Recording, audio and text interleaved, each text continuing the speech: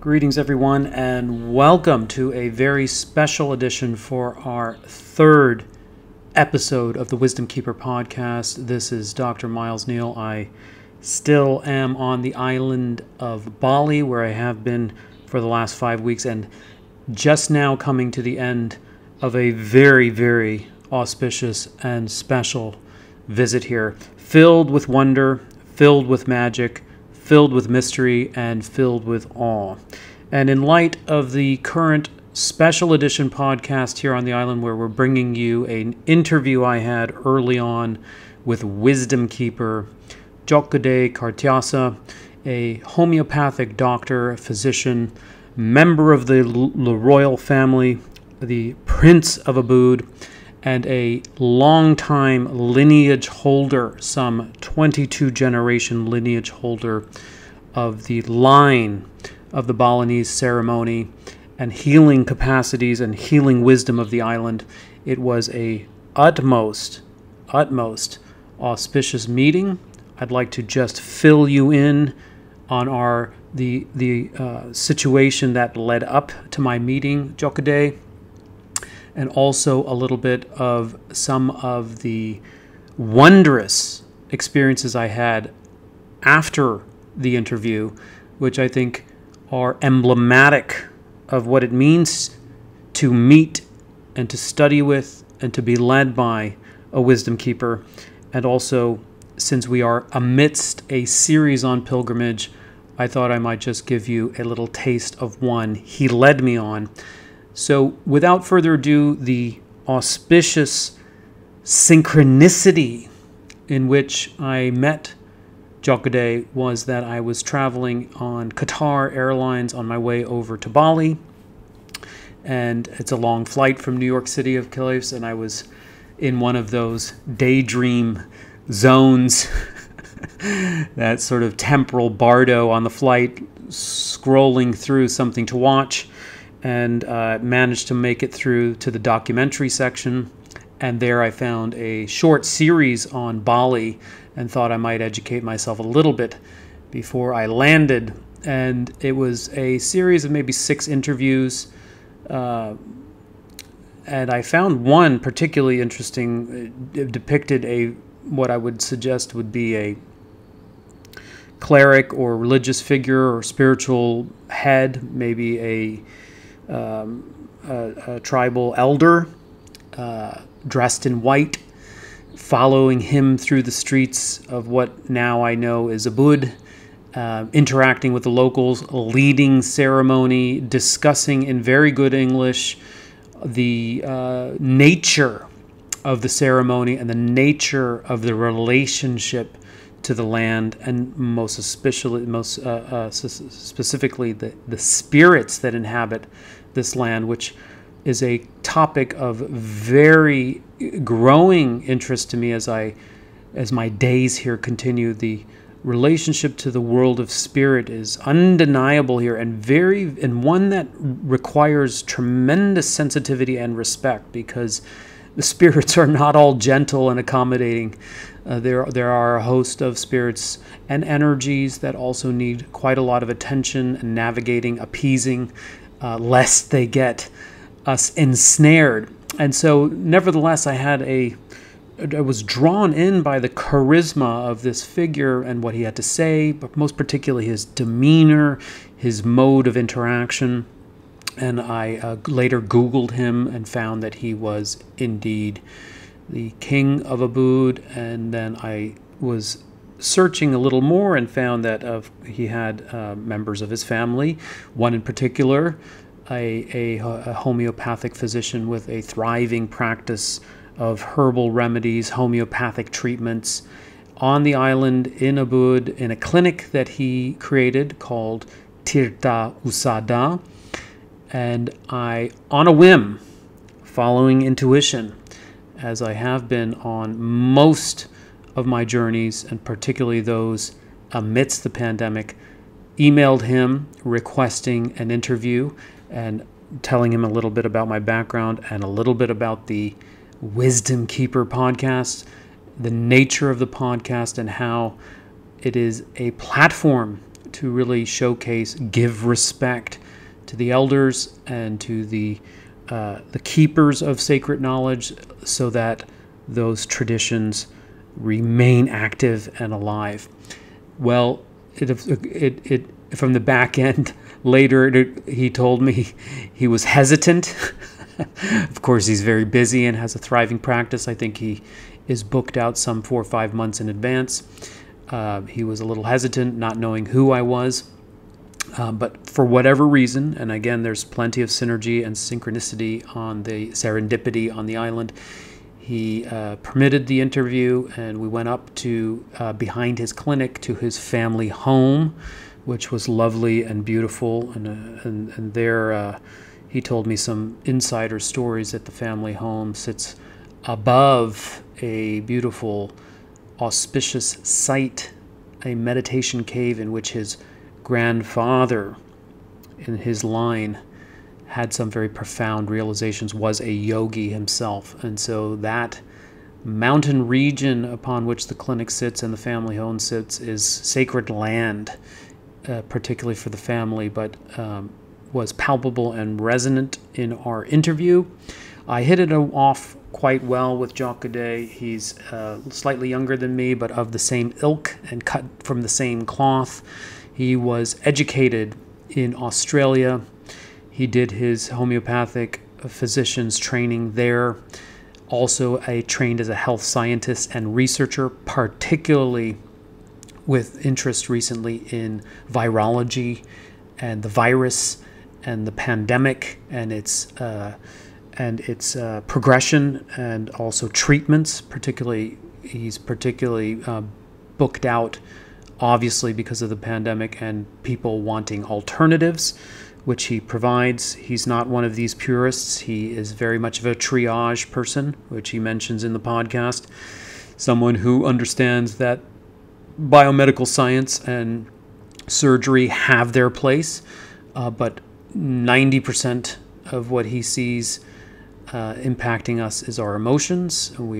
He shares my opinion that our emotions are being stirred up, unfortunately, by several lines of pressure from governments and media, and that we have in a way forgotten that we have so much potential in our body and minds to heal naturally, and then there is a wonderful extension to our natural bodies, our natural immune system, but nature itself offers such an abundance and plethora of healing remedies and medicinal recipes that he has kept and innovated with in his practice.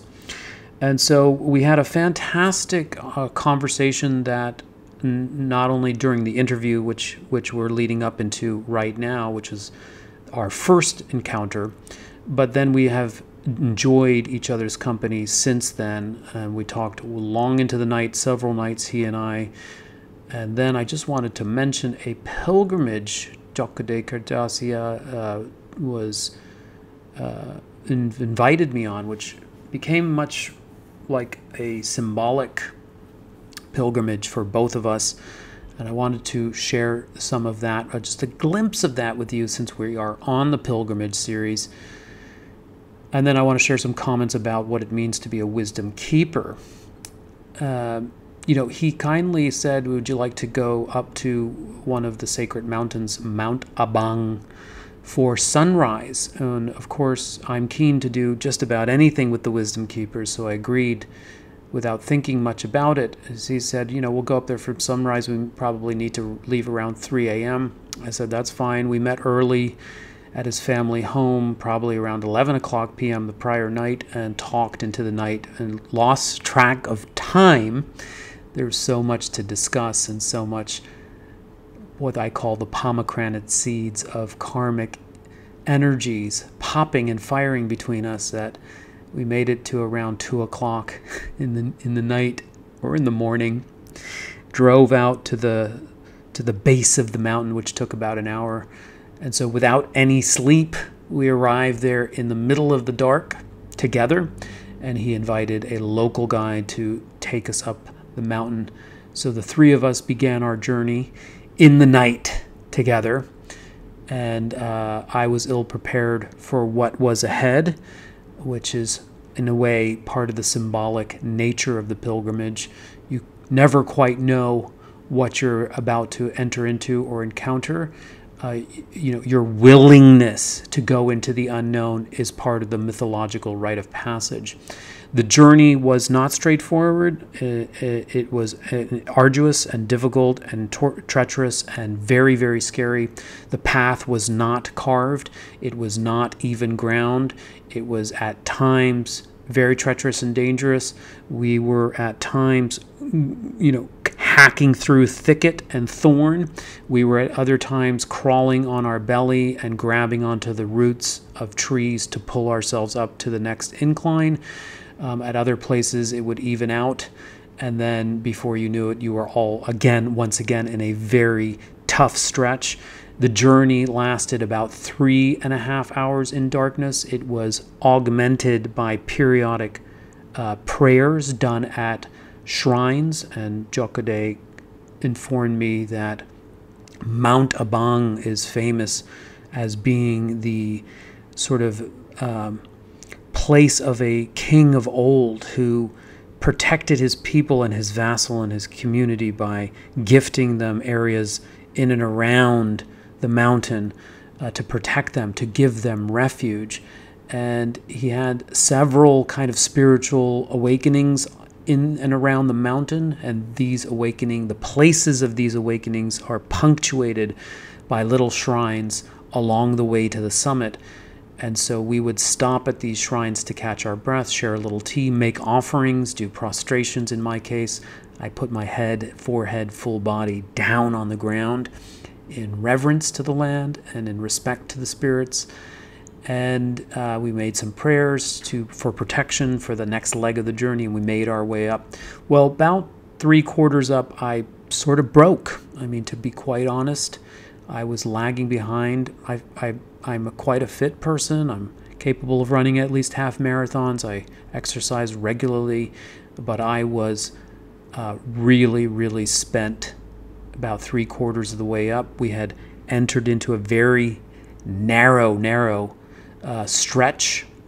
And I said to Tjok Gde, who was up above me, a little bit further ahead from me, I said, this is the birth canal. I felt we were close to the top, and I felt like we were experiencing the throngs and the throes of the contractions, and we entered into this little narrow tunnel of thorn and thicket, and I felt squeezed, and I had a moment where, if you're listening, you may, in the last year or two of the pandemic and the walls closing in, also had a moment where you weren't quite sure where you were, how you were going to survive, and if you were going to make it.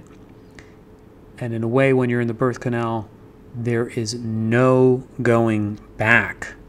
And in a way, in the pandemic, though many of us are grasping for air and seeking ground and looking for a return of normality, it is very much true that there is no going back. And so I think it is very fitting to just share this experience of not being able to go back, having no comfort, being lost in the midst of a trial, and not thinking you can go forward. So you can't go forward, you can't go back, you can't go up, you can't go down, you are stuck and gasping for air. And it dawned on me that I had been longing and yearning for the summit. And with each and every step, I was hoping we would turn a corner and the incline would even out and we would reach a nice, glorious summit. And then I had a couple of intuitions. First, that this process was one of purification. I had a lot of very intense emotions come up, a lot of arrogance and a lot of regret. I was thinking about my family. I was thinking about my kids. I was thinking about how my career has dominated my worldview and my energy. and in a way I had missed my kids. I had not given them enough of my attention. I was filled with regret. I was really missing my boys after 4.5 weeks of being away from them. They're still young kids. And so I was filled with intense emotion. Tears were coming down. I was paralyzed. Couldn't go back, couldn't go forward. And then I had this sort of inner voice say, stop thinking about the summit. Focus on the next step. It's all about one step at a time when you're in the throes of confusion, distress, despair, depression. Any of you out there that are struggling with addiction, with trauma, where it just seems like life is impossible, that there is no way out, that there's no way forward, that there is no clearing, that there is no refuge, to focus just on one step at a time. So that's one of the lessons that I learned from our pilgrimage to the summit of Mount Abanga. The second lesson that I want to share with you is that once we had arrived there, it was actually a very glorious day. There was no rain. It was clear up above. We reached the summit where there's a shrine, a beautiful shrine up there, and then a vista, a paralleled vista with a cloud coverage below. So you're like almost like at Mount Olympus, looking down upon very thick like layer of clouds. And then there was Mount Batur below us, which is the active volcano Mount Batur. And just very timeless, like you could be thousands and thousands of years back, like a prehistoric age. And it occurred to me that, and I remember as soon as we got there, I fell into a very deep embrace with Tjok Gde, and I was tearing up, and we had both kind of made it, and both really experiencing just the fallout and the dropping of the defenses and a real sense of shared vulnerability, a tearful embrace, which I think in a way sealed our relationship. I mean, he was kind enough to extend the podcast. We were hitting it up in our conversations leading up to this moment, but being tested in such a way was like a very dramatic interlude, or way in, a way to get into the soul level where two souls mingled. And so I had this other thought that I just want to share with you as we continue our study of pilgrimage, that the destination is never as important as the journey or the process of getting there. And that may seem cliche when we start talking about the diamond throne of Bodh Gaya, or the Bodhi tree where the Buddha gained enlightenment. It is, of course, true that those places are immensely powerful destinations. But I think we can lose sight of the days, weeks, and months leading up to those destinations are part of the pilgrimage. And in this case, to our summiting of Mount Abang, had there been a very smooth path, had there been a cable car up to the summit, had there been a stream of Sherpas and mules to ride up to the summit, had it been made or laid or paved easy for us to arrive there lovely and unblemished, what would we have gained at the summit? What would we have gained as a result of an easy, swift climb? And I think this is the difference between tourism and pilgrimage, because tourists are about getting to the destination, snapping a few shots, taking what they can for their memory bank, and departing, whereas pilgrimage is about the journey. And Tjok Gde and I asked him much later about what happened on his, and he agreed with me and concurred with me and had a very similar experience of purification, had a very similar experience of going through a dark night, even though temporarily, both symbolically and literally going through the dark night. And I think this is part and parcel of the message of pilgrimage, is that there is no treasure without the trial, that the rite of passage and the purification and the shedding and the growth that is required, that the mountain summons from us, requires from us as a kind of offering, is required to make good at the summit and to really appreciate the destination. And so, yes, what a very powerful, profound way to seal a relationship of a lifetime. I feel like I've known Tjok Gde for a very long time, possibly even prior lives. It's that intimate, that close. And so I'm very, very honored to introduce you to him in this podcast. And I later asked him what Mount Abang meant, what it translated as. And he didn't know himself, asked the local guide, and the translation came through that Mount Abang, given the mythology of the king that took care of his, took care of the local people there. Mount Abang means the mountain of gifts. And so I love the mythology there with Tjok Gde and I receiving the gifts of our pilgrimage of purification up the summit.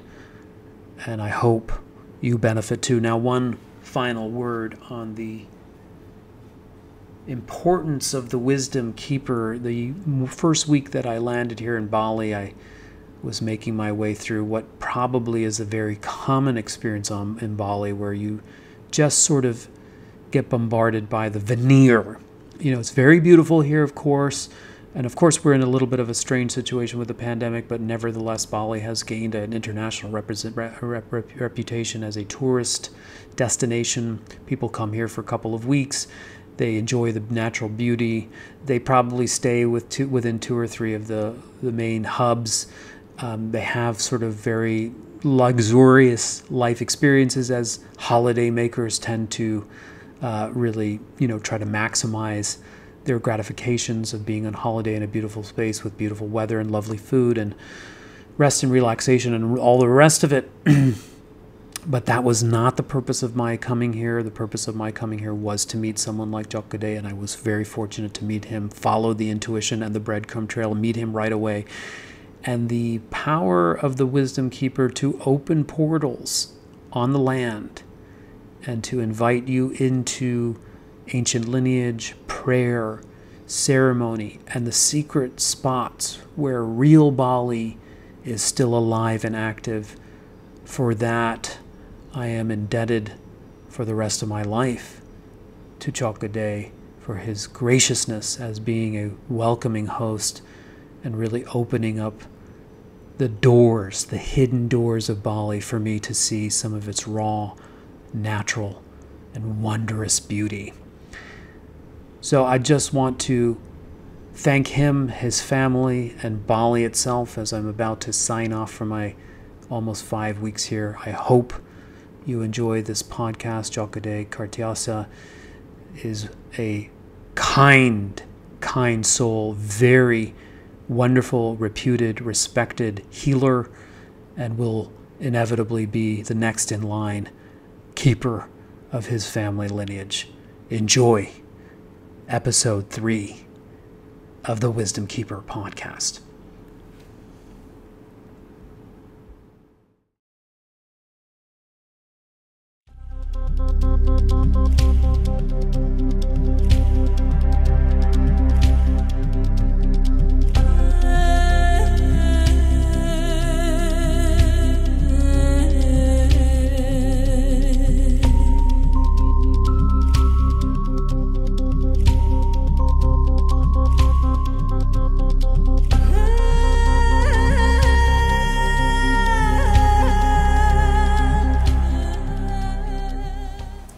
So I'm here with Tjok Gde at his lovely home, Tirta Usada. And it's my delight and my pleasure to be invited into your home. It's so kind of you at short notice to meet a stranger and to invite me in is, I think, a good testament to the Balinese culture. So thank you so much. Yeah.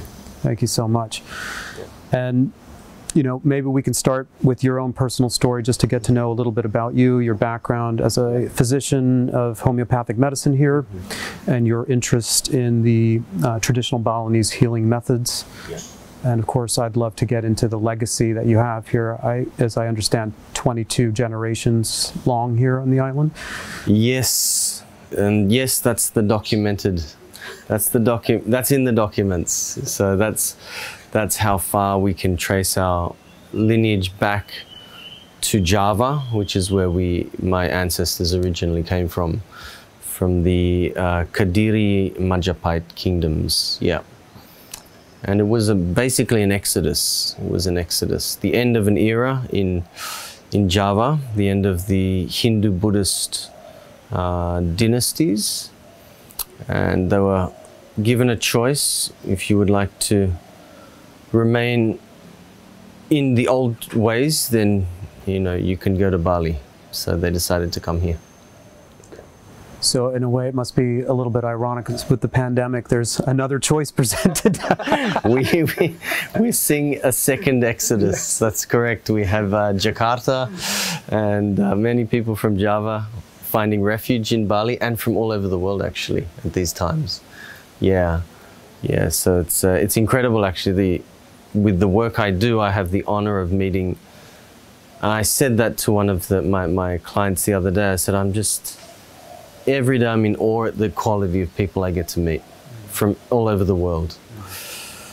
So to answer your question before in brief, my father is Balinese from Ubud, and we're here on the land of my ancestors. This is a property that was we're the caretakers of. We always see ourselves as caretakers, not necessarily owners, because ownership is a highly questionable, let's say, pursuit.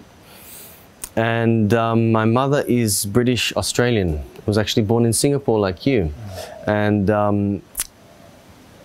eventually found her way back to Southeast Asia, and met my father here. And I was born in Bali in 1978, and I'm proud to say I was born before electricity, because we didn't have electricity in Ubud back then. So, and I mean, it may have something to do with certain predispositions I have, I guess. And when I was quite young, we moved to Australia, where my younger brother was born, and I continued my education in Australia up until university. So I originally, I went to a very, I led a very average middle-class Australian life in Sydney. Played Aussie rules football, did all of that stuff, and I was very interested in music, in jazz. So I went into the conservatorium, play the saxophone, and realized that that wasn't for me after a year. And then I went into hotel management to be the good son and run the family business, which is here. And after a few years of that, it evolved. I got interested in aspects like Ayurveda, obviously the Indonesian herbs, and organic farming. I saw a naturopath. I was doing a lot of martial arts at the time, and I started to really, I really became in touch with what true vitality and health was, and I really liked that feeling. So one thing led to another, and then my son Adi was born, and that was a big catalyst for me. I think when you have a child, your whole world kind of changes and your whole perspective changes, and my priorities changed, and I'd already had this sort of brief introduction into the world of natural medicine and natural products and organic farming and understanding health. And I remember I took him to the pediatrician for just a little checkup, and I thought, oh, I don't know if I can trust this guy. And one thing led to another. I had already enrolled in a correspondence. They didn't do online back then. It was correspondence courses. So I was doing nutrition by correspondence with an Australian natural medicine college. And I thought, you know what, I'm going to bite the bullet and apply and see what I can do. See if they'll accept me into the naturopathic program. And they did. And so in about 2002, we moved to Australia, and I went back to university. And, you know, in the naturopathic university, I decided, I was also studying the health sciences. I wanted to get, I wanted to get the science done as well. And I'm very glad I did that, especially with what's going on here in the world. It's very important to have a science literacy, I think, these days. And I didn't even know what homeopathy was. And I remember, again, Adi got sick, and I went to my herbal medicine lecturer, and she said, well, he's a baby, you can't do any herbs for him really, so take him to a homeopath. And so I did, and I remember seeing the incredible effect of that subtle medicine. Still, at that time, I didn't really even know what it was, and I decided to shift my focus onto homeopathic medicine. So yeah, I practiced in Australia for the first few years, and then remember coming on a holiday to Bali, and I saw more patients in Bali on holiday than I did in Sydney on a 1-month holiday. So I decided, look, I think it's time to come back, and that was a really a decision I'm very glad that I made. Yeah. And at what stage did you start to delve back or reconnect with the indigenous practices? Well, that has really been something that I've been immersed in since birth. It's almost like a given. So my father is an elder of the village here. He's from the palace. He's from the lineage of the protectors and guides of the people and the land. And so much of that was just interwoven into childhood. It was a little strange growing up in Australia with almost, it's almost the opposite. It's incredible. It's so close, but it's so different. And the sort of materialistic view of life there, coming back here, we'd come back every year and have just an immersion in a completely spiritual and mystical life. So I could say that the lineage that we have here is very much connected to the mysteries. It's almost like if you would call it a Balinese mystery school. Or like the Greeks. A little bit like that. So yeah, in our family we are also a receptacle. We're holders of many of the sacred texts, including those on healing, usada as we call it in Bali. And I would say that, just backtracking, I probably got interested in that aspect that then led me into studies of Ayurveda and things. Because to be honest with you, in the Balinese way, a lot of the transmission is oral. We do have texts, which are, we call them lontars. They're written on the leaves of the lontar palm, but they are also quite cryptic. So you really do need a teacher, you need a guide. And in Bali, we don't have, my father told me this, he said, we don't have a guru tradition. We don't have gurus here, traditionally. We have a few now. We have a few that are emerging now, but there's no actual guru tradition. Your teacher is your father or your uncle, or it's very much lineage oriented, family oriented. And so if you come from a family of blacksmiths, that will usually be, you know, your trade and also your spiritual calling. And if you come from a family of priests, that will be your spiritual calling. If you come from a family of healers, that will be your calling, as well as your trade. See, that's the interesting thing here, is the separation between trade and calling is not so big. It's often the same. And it's, you know, there's stories all over the place here of people from, let's say, a priestly family who want to, I don't know, work in banking or something, and they continually reject, I don't know why I mentioned that one, they reject, you know, they're like, you know... Or a son that wants to be a DJ. You know, when you get to a certain age and that calling comes in, you can reject it as much as you like here, but things happen in your life that lead you to that. And yeah, there's many, you know, I love talking to priests, particularly in the temples, and I'll often ask, you know, what was your story? And he said, yeah, well, you know, I was working in hotels and doing this and that, and then I just kept having bad luck. Just, you know, I'd had a motorbike accident, someone stole my money, this, that. And Balinese will always eventually go back and pray in their temple. And we've all got a family temple here. Or they'll, you know, they'll talk to an elder. And almost every family has an elder who also has, you know, the shamanic abilities, the ability to connect with the ancestors, to connect with the spirits of the land, the gods. And they'll be given the answers there. And many times they'll say, no, that's not, no, I think he's making that one up. They'll go, and then something else happens, and eventually they'll sort of come full circle back into that calling.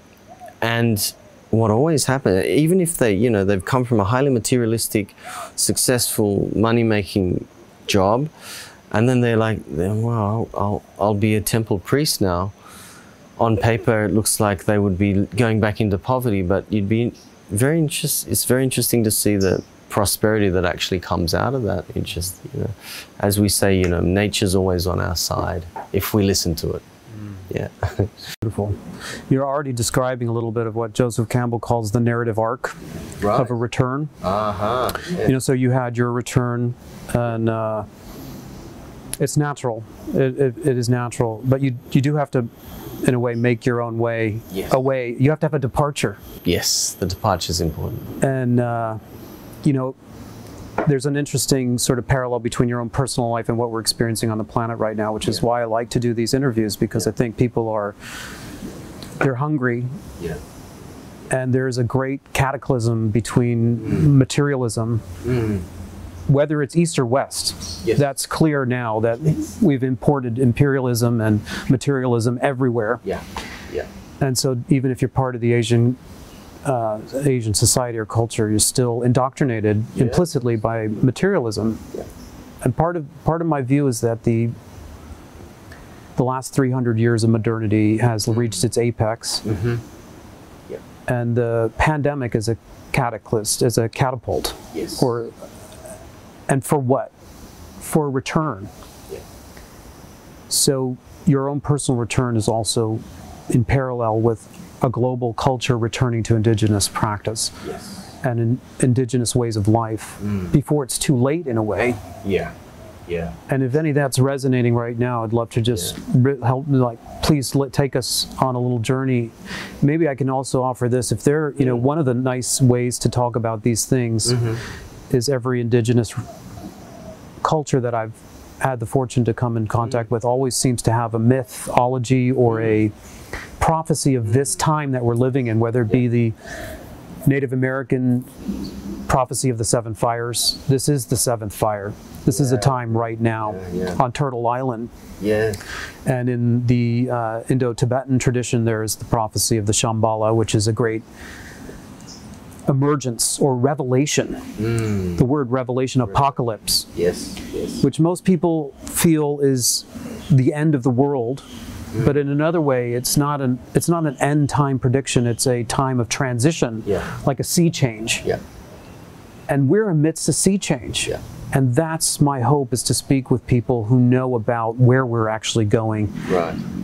And some of these prophecies are really helpful in, there are signs and symptoms across the planet, not only in your patients and my patients individually, but the very water system, the ecology is giving us a biofeedback that we're at the zenith of this way of living.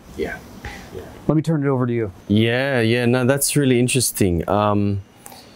Most definitely I resonate with what you're saying, in that what is happening now, and I'm always cautious to use my words in how I describe it, but I see it essentially as a turning point, a transformation process, an alchemical transmutation, if you like. I see two realities being created, actually. We described it to someone in the 2020, we could kind of get away with putting our feet in a little bit in both camps. I'm a bit materialistic. I like to do this or that, but I'm spiritual. Now what's happening is it's really a reckoning. It's a chance for us to really own our true connection. Where is our energy being invested? And in Bali, we talk a lot about karma. I see that there is an extreme acceleration of karmic implications at this time. We have a prophecy here. And it's interesting you talk about that, because, to be honest, it's not that widely spoken about here. But since I was a teenager, I remember hearing my father talk about it. He still talks about it all the time. And my late uncle would often quote this. We call it Ramalan Joyoboyo. Ramalan means prophecy. And Joyoboyo was the name, or Jayabaya was the name of one of the last Hindu kings in Java. And the prophecy sort of goes like this. He talks about Wala Waliking Jaman, which means the age where everything is turned upside down. Wala Waliking means turn the opposite way. The truth speakers will be called liars. The liars will be called the holders of truth. The criminals will be celebrated as leaders and kings. And the good people will be treated as criminals. Men will want to be women, and women will want to be men. All the values and the morals will be turned the opposite way. And the asuras will rejoice, And the prophecy is actually timed to now. And this is not an old prophecy. This prophecy goes back to the 14th or 15th century. It's not that old. It was a prophecy given when the old rulers of the Majapahit kingdom not surrendered, but they accepted that their children wanted to convert to Islam. And they said, okay, you can have this place for 500 years. But in 500 years, this is going to happen. And when this happens, we're coming back. And one of the important figures in this, his name is Sabdopalon, who is almost, he's a wise man and priest, but is depicted almost as a sort of a pot-bellied, dwarfish-looking figure, who's humorous, who's quite funny, but he's very wise, and he represents the wisdom of the earth. They are the earth keepers. We always have the wayang in Indonesia, which is the retelling of the Ramayana and the Mahabharata. And in those, we always have these two figures. We have the prince, godlike, kingly figures. I mean, there's obviously the demonic bad guys. But then you have the advisors of the kings, who are these figures that are shown as almost clown-like and sort of strangely formed, dwarfish and things. And often the moral of some of the short stories here is, you know, these princes forget about, they ignore the advice of these advisors. And it's a metaphor for them becoming so connected with some sky-driven inspiration that they forget about the earth. And then eventually they wake up and they got no food. And they come crawling back to those who they would have called their servants and say, you know, please help us. And I see that's happening now. It's where we're seeing the term science being used unscientifically. We're seeing what science had intended, you know, to be completely objective. We've seen that being switched around. We're seeing leaders and situation, you know, those, even, I don't know if they're well-intentioned or not, but people just making the wrong decisions. And it's usually those who've come into positions of power through materialistic means. And I think we're also seeing people who have made quantum leaps in consciousness during this time. And we're seeing people who technically should be really in trouble financially actually doing quite well through just providence, you know, through connection with their spirit guides, with their ancestors, and being driven by intuition now. I see it's sort of like this this dualistic split between complete immersion in the material and a spiritual awakening, and also incorporating that where the spiritual awakening is being is almost being it needs to be guided by the rhythms of nature. Yeah. So that sounds, I mean, if I'm following correctly, that sounds like a non-dualism. That the period that we're entering into is non-dualistic in the sense that maybe for the, I mean, if we're following the astrology of the Platonic year, let's say, and of the Mayan calendar, and of the Yuga system, talked about at least 2,000 years period, like a clock, the great clock of 2,000 year increments. And the last 2,000 years have been focused on spirituality, but a transcendent spirituality that then was abandoned for like a pendulum swing to material, just really, really base material core instincts, the abandonment of spirituality as some sort of superstition. And that's only the tail end of a 2,000 period, maybe the last 400 years. So you had a core spirituality across the planet of transcendence, followed by a short burst of maybe 2 generations where we absolutely brought the planet to near collapse because of our fixation on matter. And the next 2,000 year period, according to these prophecies, as best I can tell, is of returning to spirituality, but not the kind that's transcendent, but the one that brings us back to our home, this earth, and into our bodies. And as a practitioner, I'm sure that's all you do all day long, is to help people recalibrate their natural capacity to heal. And your intuition when you were studying that, I'm not going to bring my son, I'm sure biomedical and alchemical, allopathic medicine has its place in your toolkit. And just like science has its place in your toolkit, it's the underlying philosophy, a holistic philosophy as a main impetus, and then bringing in whatever tool actually fits best for any particular moment. But this moment here in history, given the pandemic, a return to sacred wisdom culture, but not one that's based on escapism. Yes, yes. What are you feeling? Yeah, you know, I feel that process in myself personally, actually.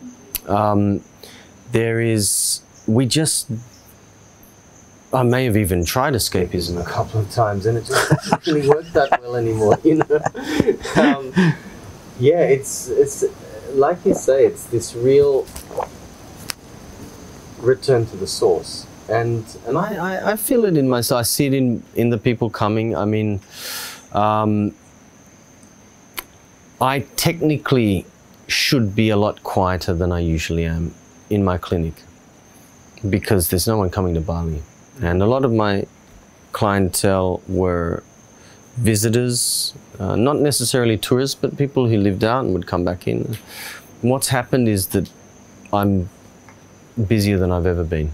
Isn't it true? Anybody in the health industry, Yeah. mental health in my field, there's not enough hours in the day. Not enough. I think I'm booked out now until June or something. I don't even know what's happening. It's beyond my perception. But what I can see is that the people coming are really integrating those aspects of themselves that they sort of left untouched. Yeah. Those aspects of themselves that are now coming back for recognition, and they're calling for integration. So we would call those shadow aspects. the shadow aspects, most definitely. Yeah.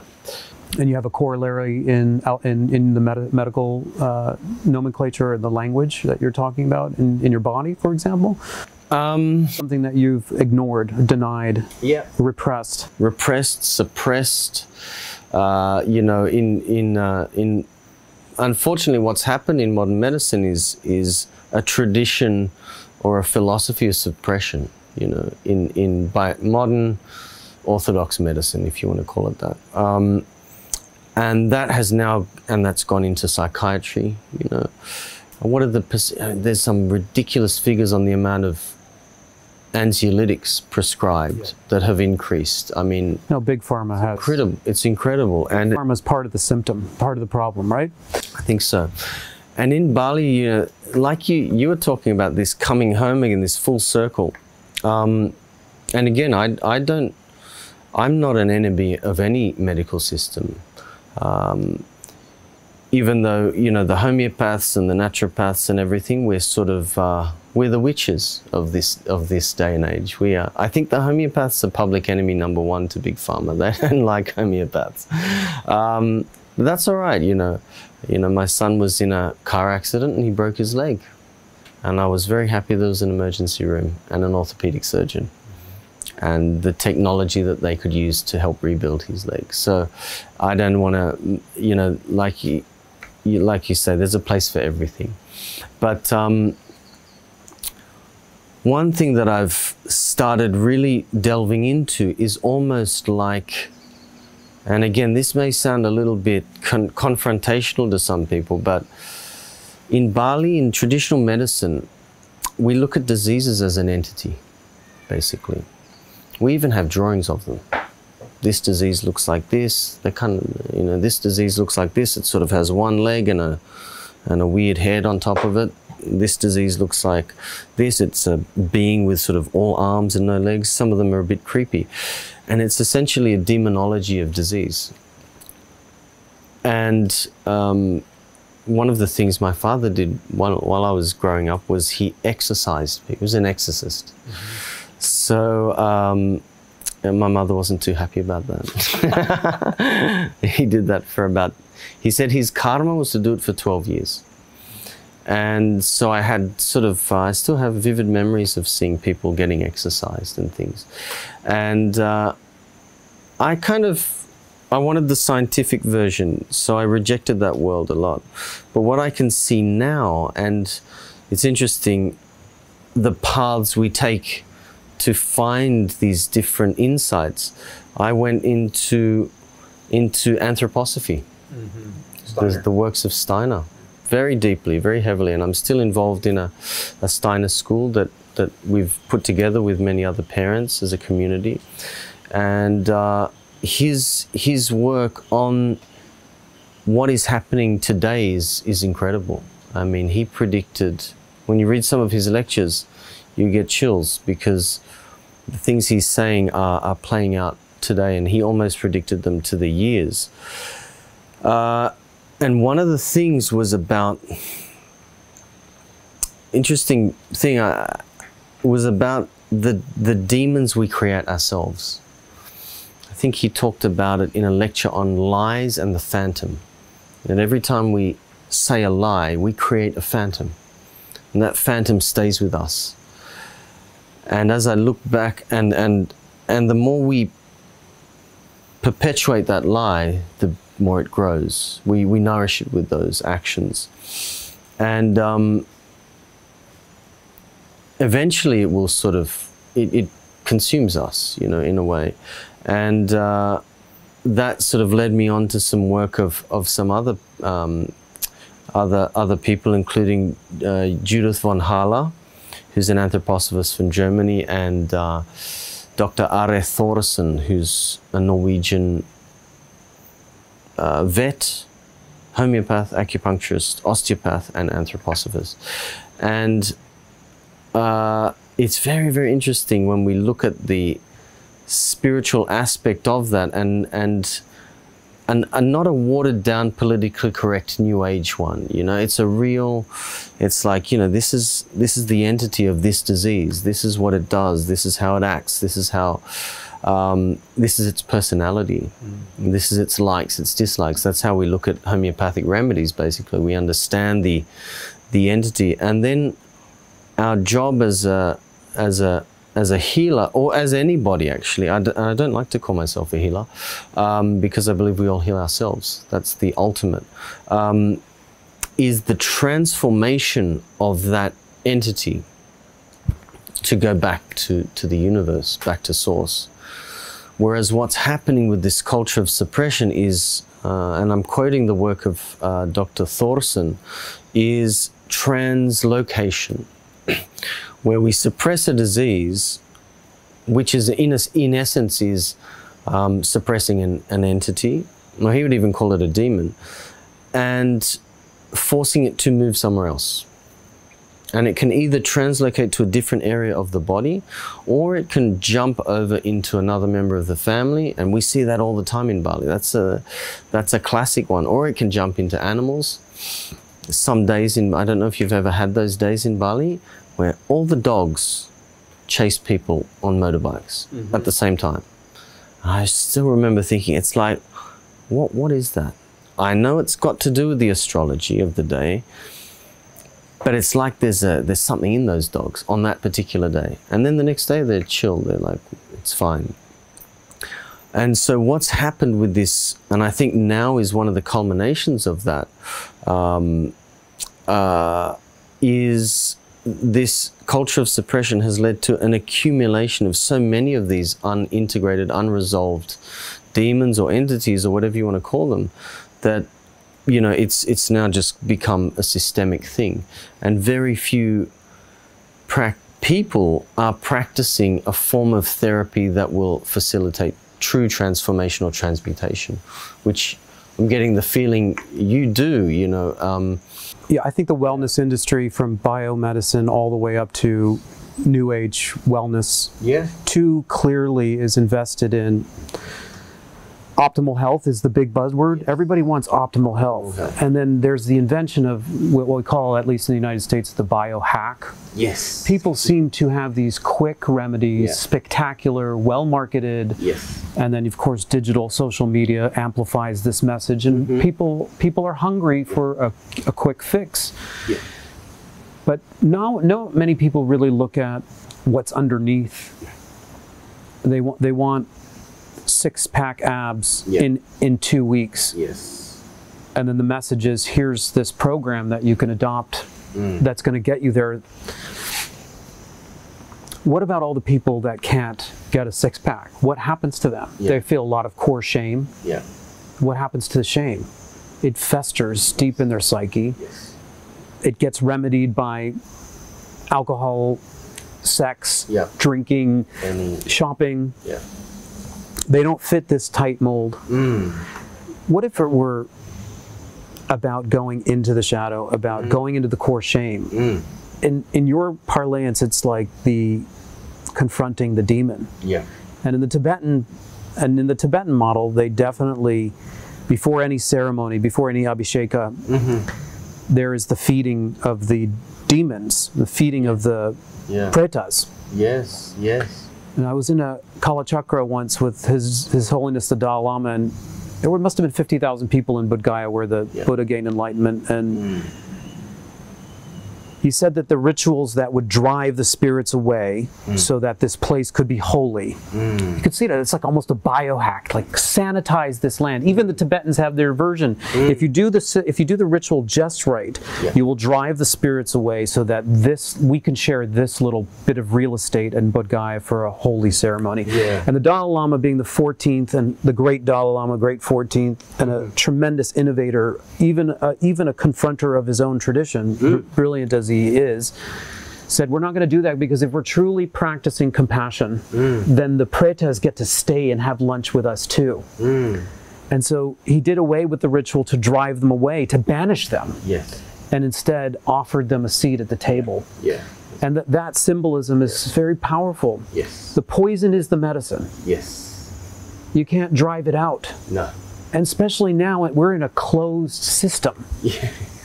Where is it going to go? Exactly. And whether it's karma theory and they think that there's another world, a heaven to get to, that's the non-dualism. There is no other place. Mother Earth is our home. And this body for this life is your home. And where are you going to drive out the illness? It's going to bounce in one of the dogs, and then your auntie's going to get it, and then your son's eventually going to get it. And we're not separate. We're not separate anymore. I think one of the great things about the pandemic is that truly as a global community, we've realized there's no other, we have to do something together. Whether this pandemic wanes and we fall asleep again is a choice we're all going to have to make. I don't think that's actually going to be possible. I don't think it's going to be possible. I don't think we will be given the chance to fall asleep again.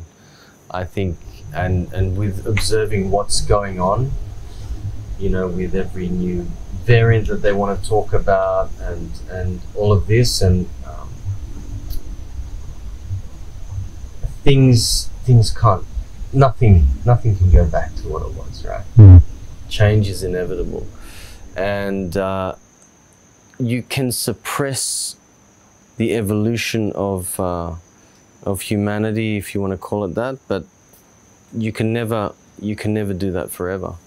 You can hide the truth, but the laws of karma will always state that eventually that truth shall reign. Yeah. Yeah, very, very interesting. So a lot of what gets talked about even in the natural healing, alternative healing circles is a lot about release. You know, I want to release, I want to release, I want to release.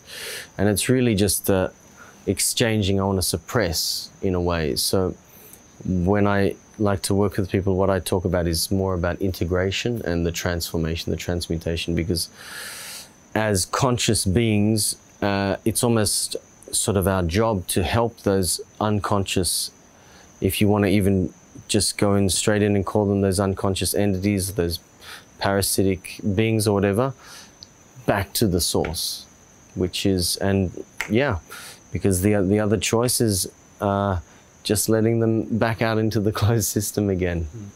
I thought, you know, wow, there's not many people left doing this kind of work. But ironically, what's happened is I think that with the way the world is operating now, it's actually going to be the reverse. I think more and more people are seeking that, and more people will find it. Yeah. I think this is, I mean, they come together. The great crisis and the great opportunity are coming together. I think we've already mentioned that, but I think like it's not just in our sector of health, but let's say, for example, big agra, we've depleted the topsoil. We can't grow food properly. We have monoculture. It's been around for 2 generations, and we've depleted. You know, we're sick as a result of our sickness of mind is now in a closed loop with our bodies. But just as it's getting to a tipping point, permaculture resurfaces. Yes. And I think right down the road, I've been observing in all these sectors, for example, the banking sector, where 1% of the population owns 50% of the wealth. It's a tipping point. In comes cryptocurrency. And whether you have a positive or negative association with cryptocurrency, one thing is true, is it's cutting out the middleman. It's giving power back to individuals. It's giving that choice. And the same is true in medicine. I think allopathic medicine has hit its zenith. I'm sure Big Pharma is going to double down, and it's going to try to lobby for the pushing out the small guy. But I think your optimism is that we can't go back. It's only going to open. More people are becoming receptive. The third eye is opening. Global consciousness is awakening. And right then and there, we have a huge renaissance of psychedelic medicine, for example, in the West. There's and not like the 60s where it was all love and peace. This is researched at university hospitals from Johns Hopkins to NYU. And people are respecting the plants. I'm sure there's going to be an over-commercialization happening there too, a wave of people trying to get into the gimmick. But at the same time, you can't stop the fact that more and more people are being receptive to the plants. So every industry, right down from the economics to the political, one of the wonderful things that I've been hearing in Bali, maybe I can get your comment on, is the localization of the tribal members, or is it Banjar? Banjars. So this idea that of big government. The big, it's too big to fail in a way, and at the same time, what's going to help is going local. Local food production, but also local politics. And community. What about community? We're so fragmented in the Western industrialized complex. We live a little isolated way. I'm sure there's a corollary in the medical, in the body too. Isolated systems such as becoming you're the cardiologist doesn't speak to the pulmonologist doesn't get a good family history. That's interesting. No one's talking about trauma. It's like no one talks about to the psychologist or the social worker. It's all fragmented. So here's a chance, just as we're hitting these tipping points in the ecology, in the banking industry, in government, in medicine. There's also the sapling has emerged for an alternative. And what I'm taking from you is that you feel that that's neither coincidence, prophecy has said as much, and it's not going to go away. The wave of awareness on this planet is ready to capture this. And I think I don't ever pretend to be an expert on astrology, but I do follow it, and various systems have said similar things about it, and I think you even mentioned that earlier as well, that there is, whether the powers that be like it or not, the change is coming, and a lot of those point to something big happening this year. And I think this is what I'm just observing here, in Bali, where it's interesting. I mean, I haven't been out of Indonesia for the last 2 years now. It's nice to stay still sometimes, right? And it's almost like we're observing this from another place here. Because of those things that I think we as Balinese take for granted, is that the culture here, just by the very virtue of its existence and its people, has retained certain, let's say, universal cultural qualities that actually I think every single culture had at some stage. We have obviously modernized in some ways, but for the most part, we still operate the same, like you mentioned before, the Banjar system, the Subak system, the irrigation and farming system. Although unfortunately, a lot of the rice, which I'm hoping to work on as well, we're going to work with a village now to get back to planting really organic rice, the heirloom variety. Really organic as opposed to fake organic. Yeah, you know, there's a lot of that going around, you know, unfortunately, but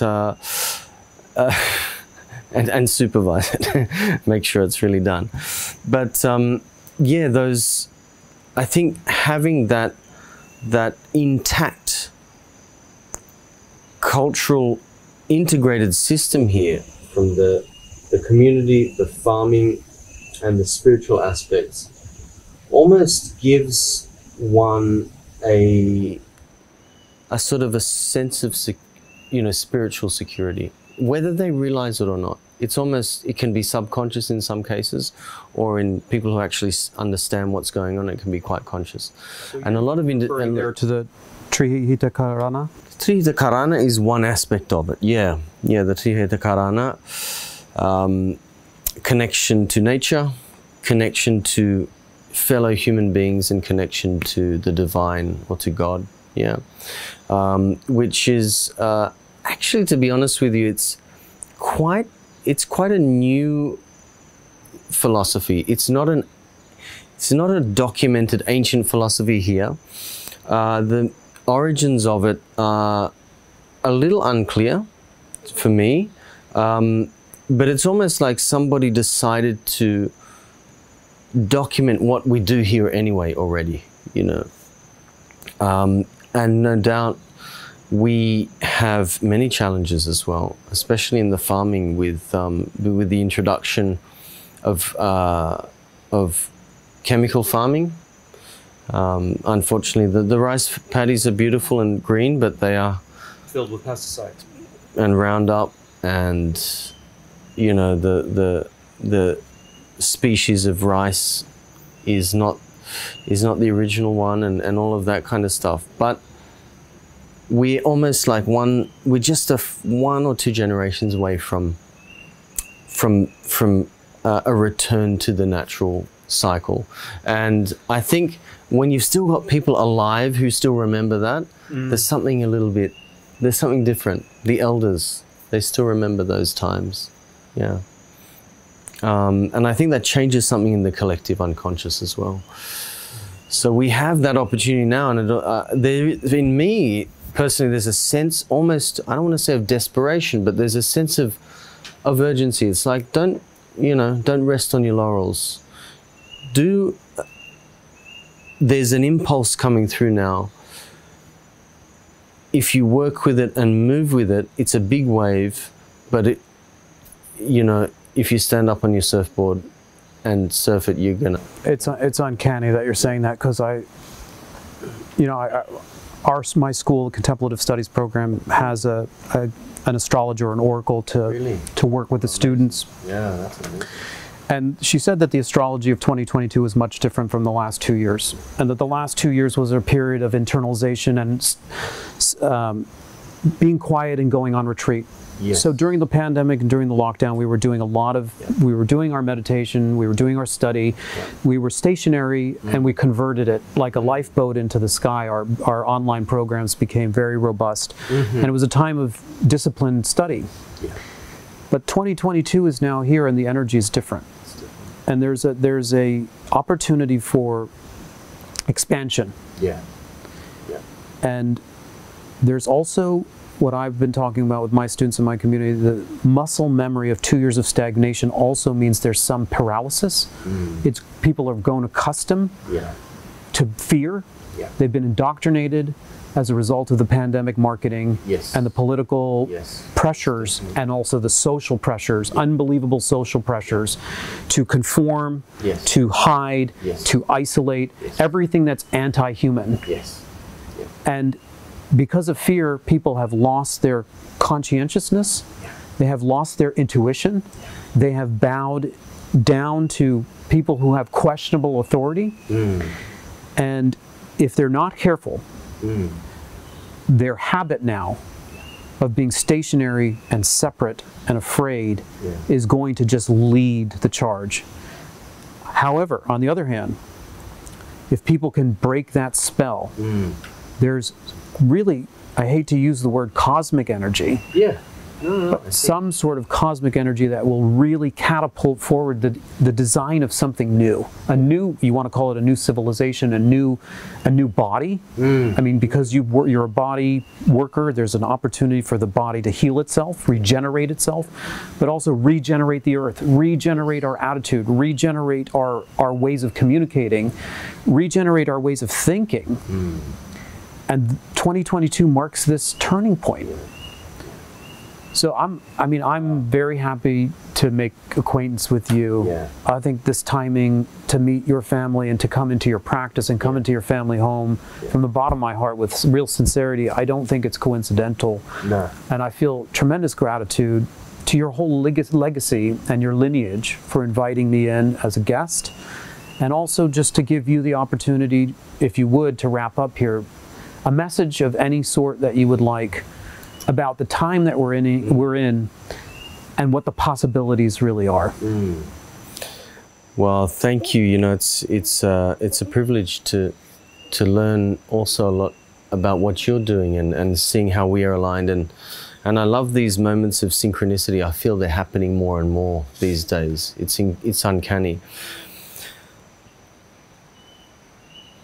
This is a time of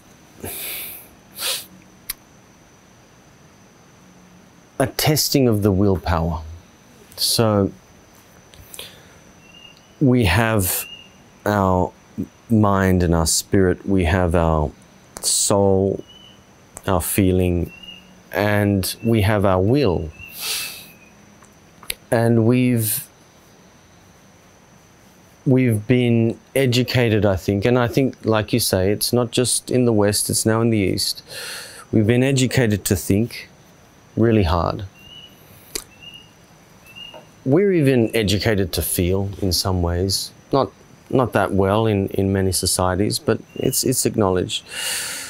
But in order to really enslave people, really have power over them, you take away their willpower.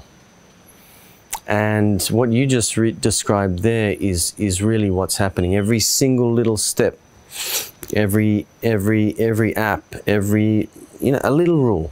You add one more little rule. You add one more little level of automation. Or you take away one little freedom. You take away one little freedom, little one. Doesn't, it's like, or I often use the example of using Google Maps too much.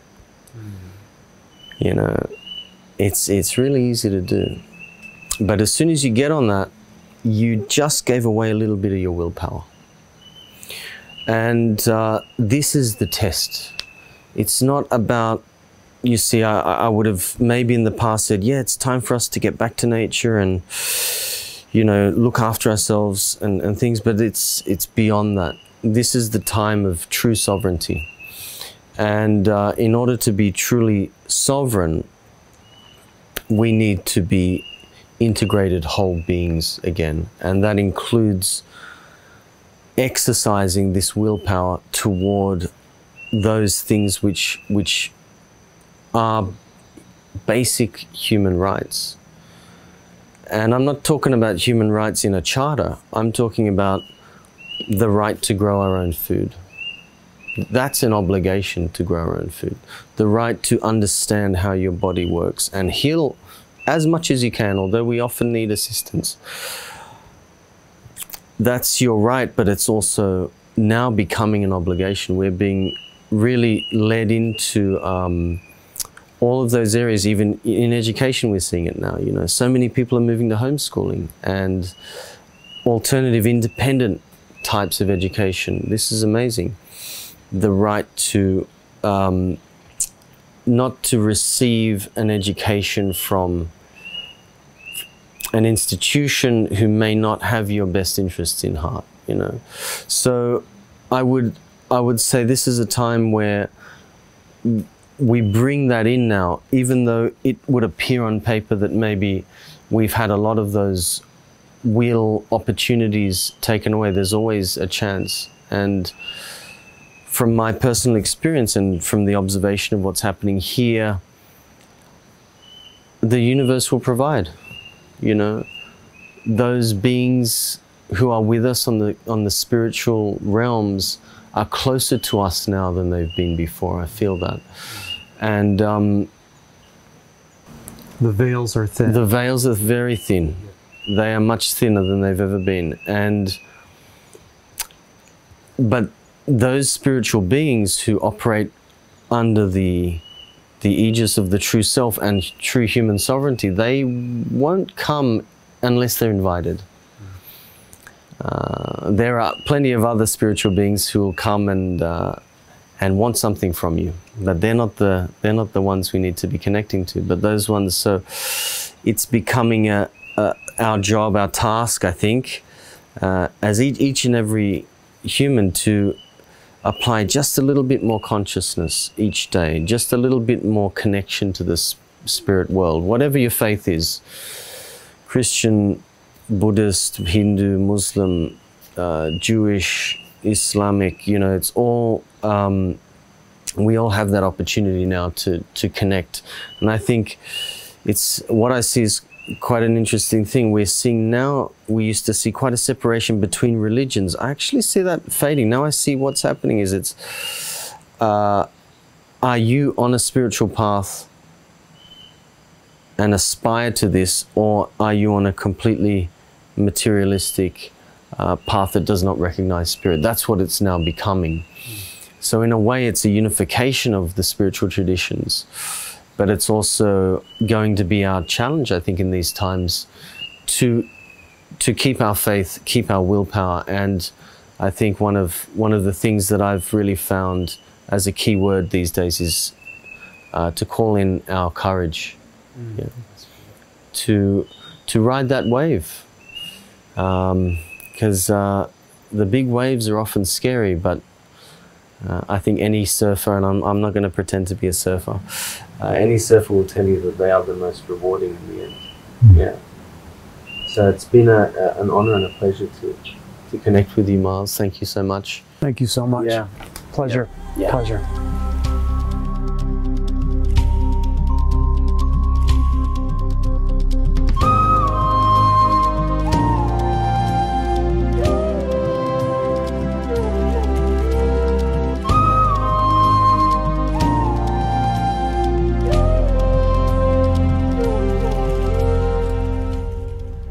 Thank you for listening to the Wisdom Caper podcast. If you've enjoyed this presentation of sacred knowledge, kindly like, subscribe, review, and share our podcast and video series on YouTube with your network, so that more people can benefit from these teachings, and together we can create a brighter future. If you're interested in my online courses, our community membership, and pilgrimages I lead, consider visiting the Contemplative Studies program at gradualpath.com. Until we gather again, all best wishes.